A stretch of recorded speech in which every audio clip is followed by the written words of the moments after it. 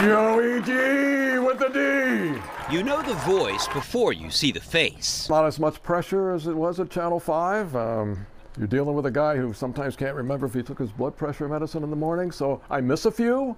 That's our very own Jack Harper, retired from Channel 5, who has taken his talents to the press box. This is Alachi, Pierce Alachi. When he makes a big play, we say, that's a lot of Alachi! The Holliston Panthers have turned it around from a challenging 2021 and are hosting always tough Melrose in the Division IV playoffs.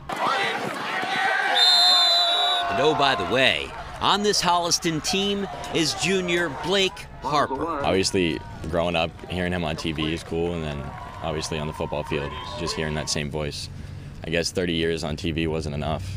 You had to keep it going. And leading the way on that Panthers line, senior captain Grant Harper.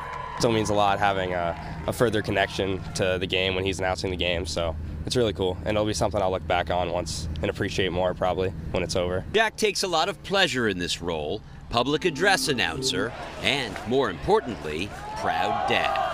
You hear it when you're younger, you know, it's kind of one of those things you look forward to in life, but in this case, it really has worked out. It's great. I love doing it. I love calling their names and their friends. And tonight went the way of the Harpers and their teammates. 25-14, Holliston wins. In Holliston, Josh Brogadier, WCVB, Sports Center 5. How awesome was that? Wow. That's a great These kids are so career. cute. Wow, Last time I saw them, they were little. I love the kids saying, well, maybe we'll appreciate it when we get older. Yeah. Oh, Are they going to have Dad's voice, though? What a Stand voice. by. Oh, we miss you so much, Oh, my Jack, and heavens, your yeah. writing Great. and your That's delivery. right. And your wit.